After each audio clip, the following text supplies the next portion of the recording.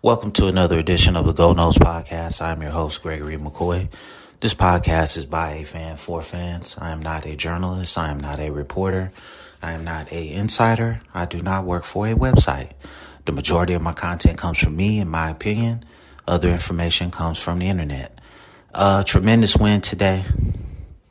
I can't put enough emphasis on just how Mike Norvell has turned his program around this season. I think it's just very imperative that you can't go into the Florida game taking these guys lightly. Okay, they lost to Vanderbilt today. The Florida State game is always an emotional game for both sides. I think top to bottom, we can dominate them. The way we're going to lose this game, if we lose this game, is if we get caught up in the emotional stuff. I'm skipping right past the Louisiana game because, there's really nothing to talk about there. We pretty much assumed that we were going to dominate those guys. Respect, worthy opponent. But, I'm proud of the guys. They were not looking ahead. They were focused. And that's coaching. So Mike Norvell has shown us that he can get this team to lock in every week. So, the Florida game, I've been to 2 of these games in my life. It's just different. I've been to one in Gainesville. I've been to one in Tallahassee, and it's just, it's like, it's like 2 different countries. It's like 2 different worlds. And, whatever side of the spectrum you're on, you just look at the other team with absolute disgust. Just in football, not, as people or anything like that, just as it relates to football. And, I want my boys to put a 50 burger on them. That's what I want. I just want Florida State to go out and potentially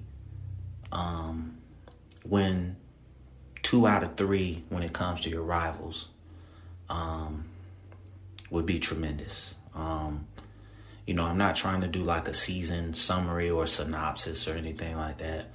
But it's just a tremendous feeling to actually finish the season, several games above 500 and look pretty good doing it. I said before the season, I said 6-6, 7-5. You can go back and listen to those podcasts and hear them for yourself. After the LSU game, I seen how the offensive line played. I seen how the defensive line played. And I said 8-4, 9-3. I felt like I didn't feel like we were good enough to beat Clemson. I felt like every other team on this schedule after that LSU game, I felt like we could have beat them. I don't know what, and I hate to focus in on the losses, but this season could have really, really been special with this team. And it's still going to be special. Hopefully we're headed to a big time bowl game like the Gator Bowl or something like that. With that record, I would look for Florida State to still be in the state of Florida with that record. So, I want to go to the Gator Bowl. I know that's usually like a SEC Big Ten matchup, but they can pick whoever they want to play in those games. Or I'll even go to Orlando. Just keep it in Florida, man, so we can have a nice home crowd and, potentially, make some more headway in the state of Florida in terms of recruiting. Like I said, Mike Norvell has done a tremendous job of flipping this roster. I've said that throughout this whole season. And I think, ACC championship is the goal next season. Beating Clemson, ACC championship. Continuing to get better on the offensive and defensive lines. We need better play in the secondary. I think, we're not elite, and we're really not elite anywhere. We're very great, I shouldn't say very great. We're very good at certain positions, but we're not elite anywhere. Jordan Travis has taken the quantum leap that I said that he needed to take in the offseason. But with a quarterback heavy draft, I would advise him not to go pro, but I don't know his financial situation, so I can't sit here and tell that man what to do. He's got to do what's best for him and his family. I respect that. But if he stays, he potentially is going to be a top 10 pick, in my opinion. If he takes another leap, because it's some plays throughout the game, he just makes erratic throws and he makes bad decisions. If he can eliminate that, I really think that he can be a first rounder, potentially a top 10 pick. And I mean, from that first game that we saw him at Boston College in 2019 till now, I mean, wow. I mean, that would be tremendous for him. And, I'm happy for the guy, man. He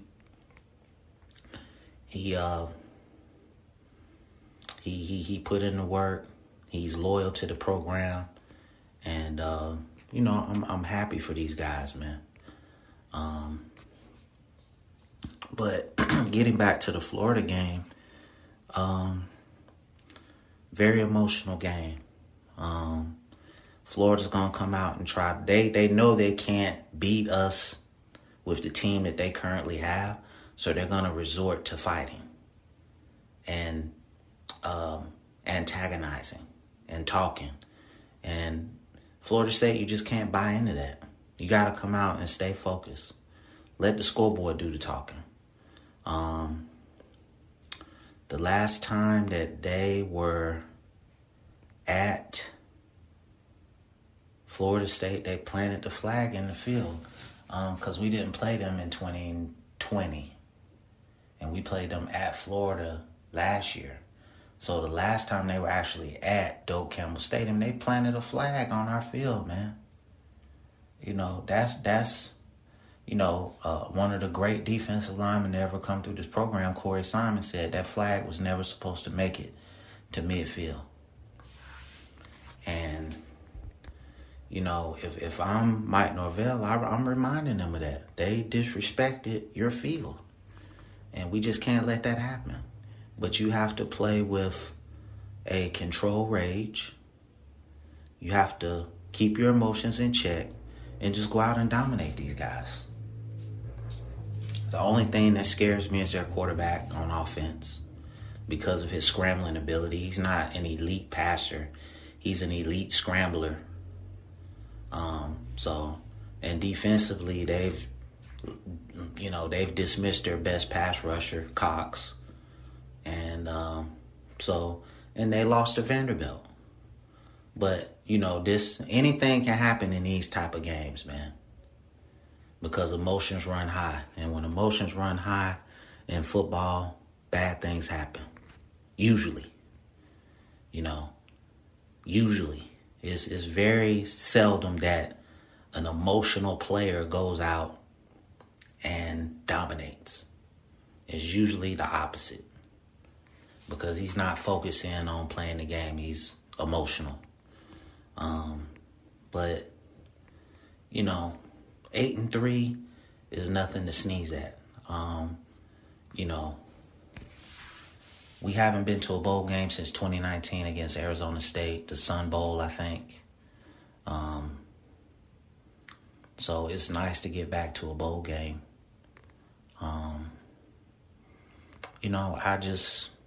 Those 3 losses, man, we could have been special. We could have been very special this year. I think we can be very special next year. We just have to continue to get the players. We have to continue to get stronger in the weight room. And I said before, It doesn't take an infinite amount of time to implement your strength and conditioning program. So I haven't seen it in terms of the eyeball test with the strength and conditioning from Storms. So, you know, when Kirby got to Georgia, the very next season you saw it. Okay? When